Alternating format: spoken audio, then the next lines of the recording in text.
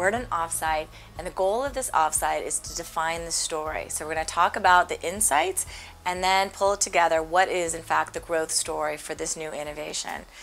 After that, they'll have a brainstorm around how do you make that story come alive across time, across channels. So what we have is a set of employees from Bare here at this offsite in order to actually define the story. Yeah, we find it super valuable to actually leave work. It's only a couple-minute walk. We come here, we're all peers. We work together. We have the digital team represented, sales, global brand marketing, and global brand. And together, we will just have more clarity, and we'll be able to focus on the true essence of what we need. Perfect. And the other thing that's really interesting about here is this notion of optimism. How do you create a culture of optimism? So I asked Leslie to have the beginning part of this meeting designed around a few exercises that we talk about in order to create that culture of optimism. So let's go. All right. So thanks for coming, you guys. We have some work. Yeah. We have some work to do today, but before we start, let's just loosen up a little bit and let's just do the number counting game. So remember, we're going to count around and we're going to do it as fast as we can. So we're going to count to 4 and we're going to do it a couple times and we're going to do clap on the 4. Okay? Okay. Okay. Who's starting? I'm starting. Okay. You know, another one of our core values, and one of the things I love about being here is humor. And I still, I think that there have been these igniting incidents over time that have created our brand. It didn't happen in one day, it's happened over a number of years. And it started with the founder. It started with Leslie. And when you meet Leslie, you know that she's a funny woman. She cracks me up all the time, and that has permeated through our organization from her. We're not ready to brainstorm already. No. Okay. One more time. Try it. Yeah, we have to do this. My turn? You start. 1, 2, 3. 1, 2, 3. 1, 2, 3. 1, 2, 3. 1, 2, 3. 1, 2, 3. 1, 2, 3.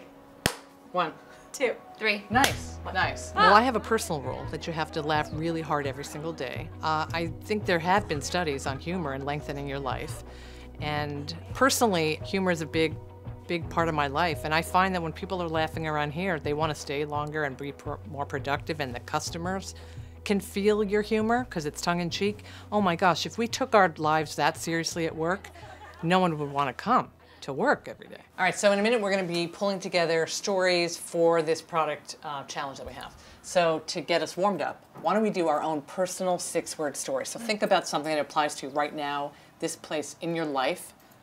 6-word story. Who wants to give it a shot spontaneously? Mine would be, I've moved a lot and eat often.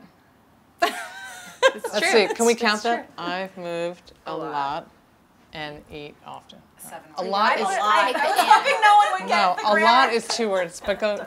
That's all right. We'll let you go. American husband, have fun, work hard. Do you have an American husband, or do you want one? I want one? No, I've got one. I've got one. Say yes, be strong, laugh hard. Good one. We're selling makeup at the end of the day. And so we do things to keep that humor injected into our daily work. And those are things like, Leslie will just pop up and do an impromptu dance party on a Friday afternoon and pull everybody together.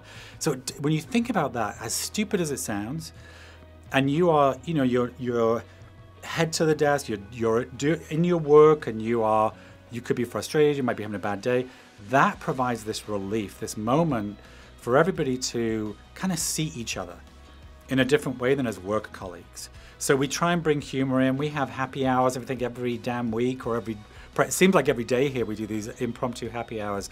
And then for me, I was like, a couple of years ago, I want to have one day a year where we close the office, we go offsite, and we just enjoy each other. And we did our first one last year, we call it Bare Day.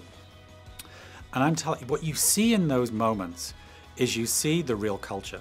I saw this like fierce competitiveness where everybody's like, I've got to get a better costume than she has, and they're trying to win the race, and it's fierce.